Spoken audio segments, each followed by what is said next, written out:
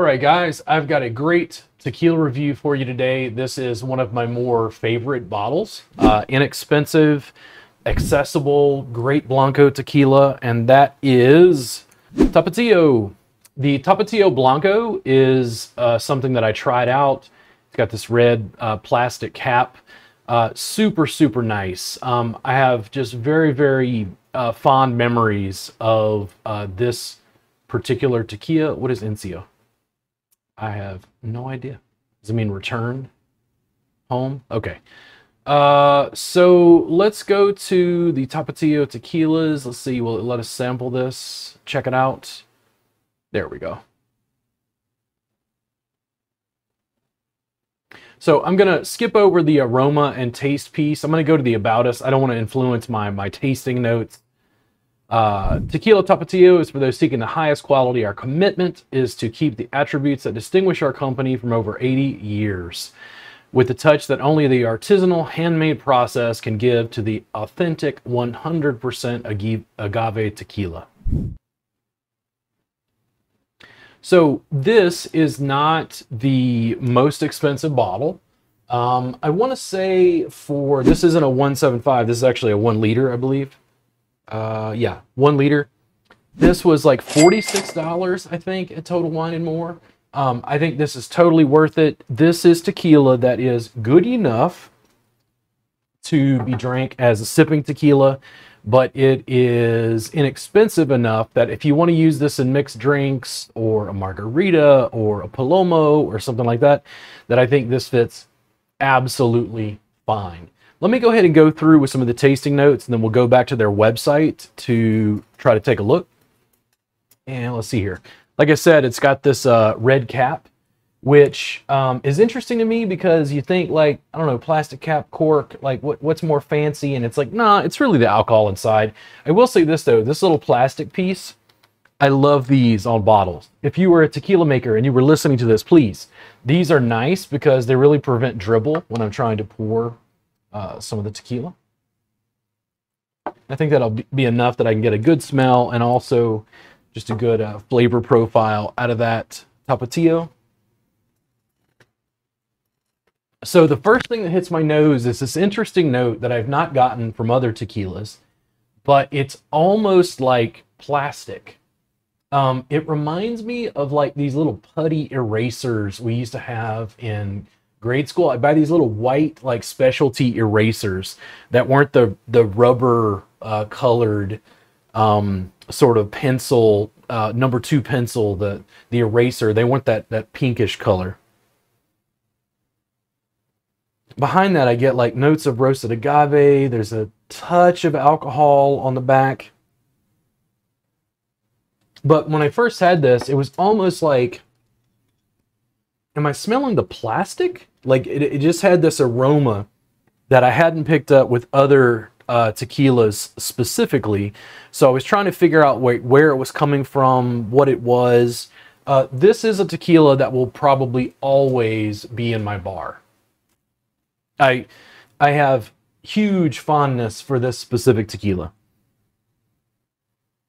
So there's some deeper kind of vegetal notes. It's a little bright, a little sharp, maybe of almost like citrus. The roasting, but it's not like a reposado. It's not like wood. It's not like it's been rested. It's just there's something about that roasting process of the agave. There's a little bit of a caramelized flavor.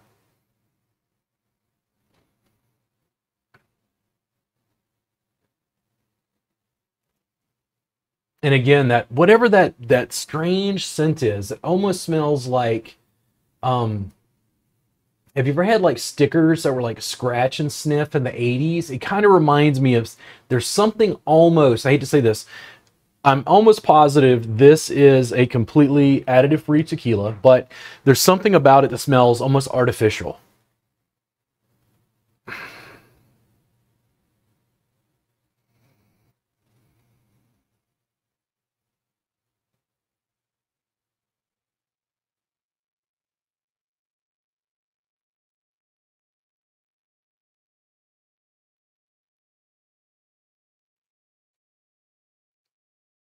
spicy, sweet.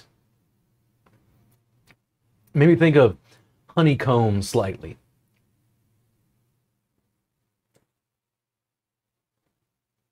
Very broad flavor profile.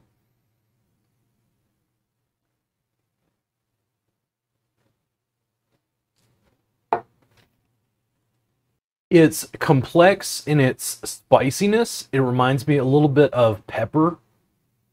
I'll go ahead and say, since I've tasted enough, they constantly compare it to white pepper, and I think that's a more accurate representation than black pepper. It's robust and spicy.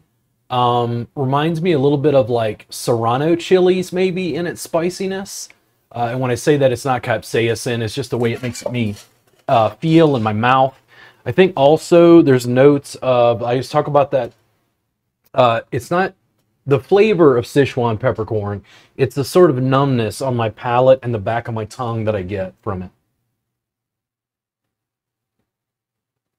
The smell is just robust. Like I said, I can sip this, I can savor it, but it's not so expensive that I don't feel like I can't use it in a ranch water, some sort of mixed drink.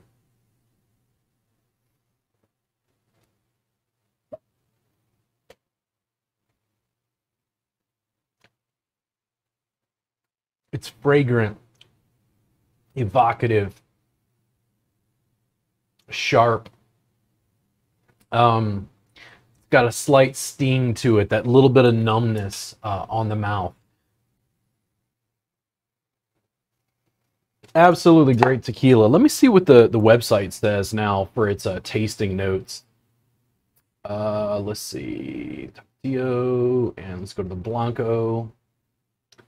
Aroma. The first impression is herbal with hints of mint and anise, followed by white pepper and spices like cinnamon and clove, mild citrus notes. Nice. If allowed to breathe in the glass, apple and floral notes will appear. Taste. Cooked agave, mint, pepper. I didn't pick up the mint so much. With a residual sweetness, white chocolate, slightly herbaceous, presents a long, final, spicy and sweet at the same time, and very complex and rounded. And I agree. I mean, I think my tasting notes are getting a little bit better from practice and trial and error. Also, understanding how other tasters are describing certain things, and you're like, yeah, that is the note I pick up. The essence of agave. Who do not enjoy Tapatio Blanco could very well stop drinking tequila, because this is exactly what silver Blanco tequila should be. And what do? Oh man, they give recipes. Good Lord, I gotta tear through this. I want a Tapatio summer. What the hell is this? Ver preparación.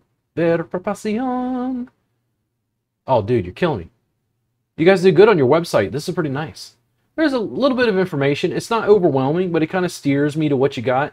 Let me see what the Excelencia is. Grand Reserve. 4 years of aging and first deep charred American white oak charred. Oof.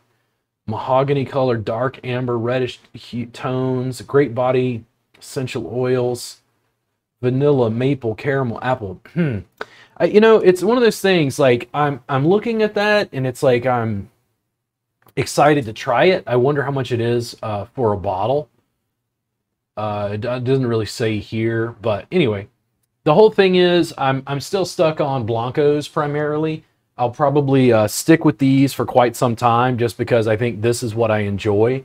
I'll probably over time branch out a little bit occasionally into some reposados or añejos just to mix it up. But it's really interesting to go to the websites and realize that even what's at Total Wine & More is only a partial representation of what the companies have available. Okay, yeah, I can get that clove. Yeah, that makes total sense. I can totally see that. Anise, a little more clove. Interesting.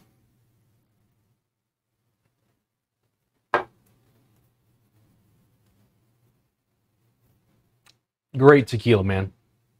Absolutely great. I love this particular bottle. As I said, this will probably always be in my bar. I think this is just a superb tequila. It's inexpensive enough that the next party I go to, I'm probably bringing a bottle with me to let people sample it. You could put it in a mixed drink, just really well-rounded. Really appreciate the company and the people of Mexico who produce tequila, produce agave, blue agave to make these. It's wonderful to make myself a little bit more familiar with these traditions via your wonderful, wonderful spirits. I'll see you guys again soon. You can check out it's tequilatapatio.mx. Again, that's tequilatapatio.mx. And if you just look up Tapatio Tequila, you can find it online. On mine, it says EN period tequila tequilatapatio.mx, but you can check it out online if you need to find the website. Go ahead and check them out, and if you have not had a bottle of this, I really recommend that you try it. It has some unique aromas, that thing I talked about where it smelled like scratch and sniff stickers from the 80s or whatever. And to me, that's not a bad point. It's just like a particular nuance to this. So for instance, I've seen sommeliers talk about certain wines and having a flavor of like when you open a can of tennis balls. It's something akin to that. It's got a certain something on the nose to it that reminds me of like that plastic, almost like artificial flavor. But I'll see you guys again soon on Salud with Robert Gardner Wellness. Thank you so much. And if you have any tequilas that you want me to review or beer, please just send me a note, message, comment. I'll be happy to hear from you. And I'll see you guys again very soon. Thank you to the people of Mexico. I'll see you again soon on Salud with Robert Gardner.